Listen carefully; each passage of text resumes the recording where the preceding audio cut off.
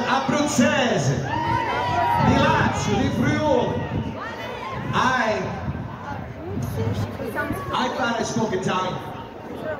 And when I spoke Italian, I was proud of myself when I spoke Italian. And my parents are proud too that I speak Italian.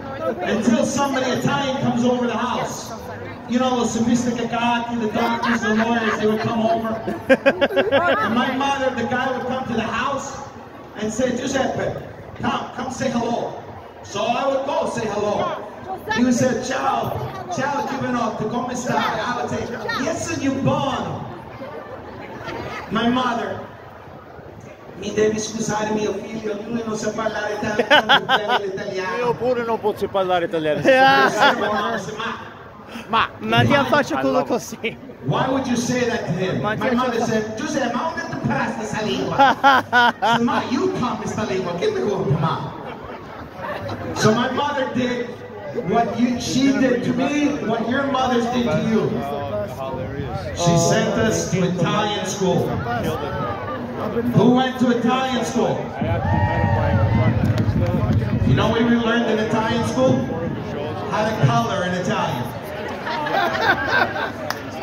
That's all we learned. We learned nothing. I went to Italian school, and I remember the professoressa. She would call us up, and she says, "Okay, class." Oh, this is a funny bit. Listen to this. Ascoltate e ripetere dopo di me. I went there. Sono andato lì. You went there. Sei andato lì. We went there. Ci siamo andato lì. He went there. Lui è andato lì. Now me, the Calabrese kid in the back, said, no, professoressa, you're wrong. It's not like this. It's like this. Ye loco, tu stai là. Io ye loco, nu ye malà. Then there was Nicola from Bari in the back. Oh, fuck. The Perez. The Perez said, no. It's not like this. No. How did the Perez go?